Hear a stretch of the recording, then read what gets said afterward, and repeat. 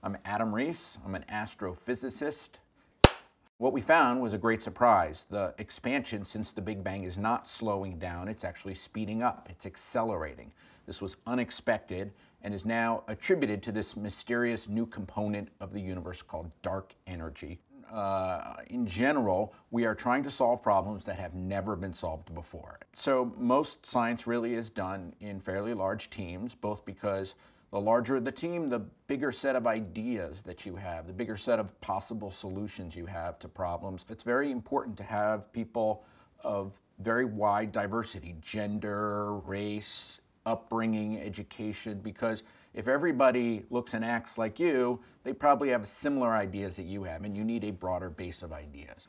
In science, we make, thousands of mistakes every day. What we saw, everybody else thought was a mistake. I mean, something new often looks like a mistake at first until it kind of hangs around. Yeah, it was about 5 or 6 years ago, and I was swimming in a pool. Tiles on the floor of the pool reminded me of the pixels in the image that I was taking, and it gave me an idea of how to make the measurement better.